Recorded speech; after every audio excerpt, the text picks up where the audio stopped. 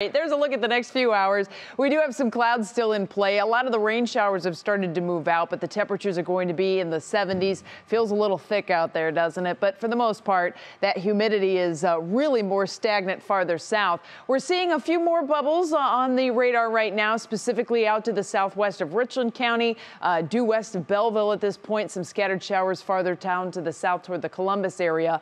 But here in northeast Ohio, we are mostly dry. There's a few little sprinkles out there. The bigger picture, though, shows that we're not quite done yet. There's a large storm system circulating in the northern Great Lakes, and on the back side of that, on the south side of that, we have a couple of cold fronts that are sweeping across the area.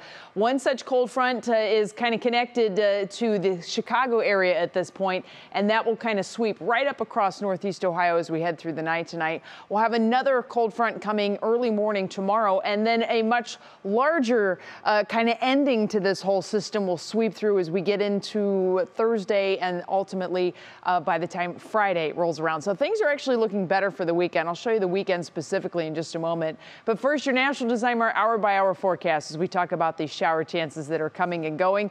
When we don't have that rain, we're probably going to see mainly cloudy skies with some breaks in the overcast every now and then. Midnight temperatures in the 70s. Tomorrow morning, we're going to start off right around 70 degrees, mostly cloudy skies, maybe some patchy fog around. As the day goes on, we'll go back and forth. We're going to call it variably cloudy skies or clouds and sun because we will have some sun breaks in there. When we get the sun, the temperatures are going to hike up. The warming temperatures start to trigger more shower and thunderstorm development, so it's kind of like getting into this cycle here. By the time we get into 6 p.m. on Thursday, you can see our temperatures well into the 80s. We still have that southwest wind, clouds on the increase, and then those scattered storms begin to develop for Thursday night into Friday. I think it's a short window, nothing severe, just scattered showers and maybe a few rumbles of thunder moving through by Friday morning. But once we hit Friday morning, temperatures start off with 70. We see the clouds, and then those clouds start to clear away. The most important thing to note, though, is the wind direction, because the wind goes west and then ultimately northwest, and that will drive much cooler, drier air in here. And that is how we will start the day on Saturday with some phenomenal conditions. So back out on this big picture in your National Design Mart, we're going to kind of see that swirl kind of work its way through the Great Lakes area.